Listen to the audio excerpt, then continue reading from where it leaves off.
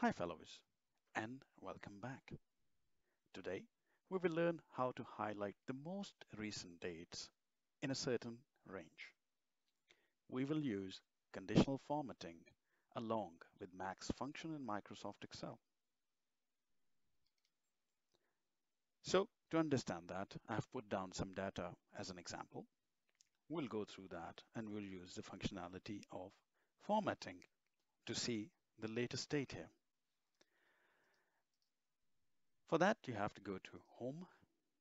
In the Home section, under the Styles flag, we have Conditional Formatting. Click on the Conditional Formatting arrow and you will find a lot of other options. You can select any of the rules that you believe is functionally most applicable in this situation. Now, the situation we have here, we need to apply a new rule. So I'll click on the rule. We have certain options. We'll select format only cells that contain a particular value. So our functionality is on the cell value.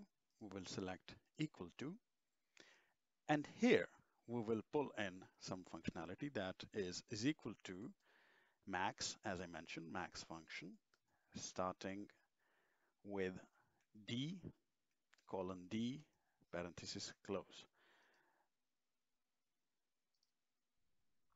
Here we have the functionality available, selected, and written down.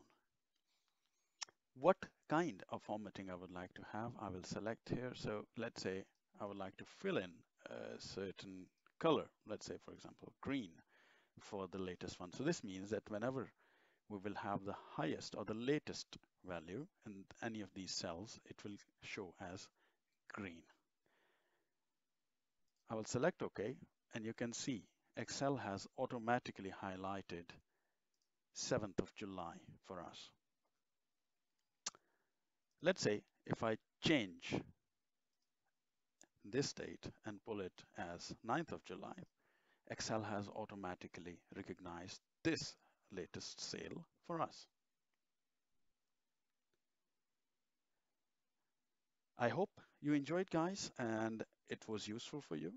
Please put down your comments down there if you would like to understand or learn something new, or if you would like to share something with the audience on this portal. I wish you all a good day and looking forward to speak to you again. Thank you very much. Bye bye.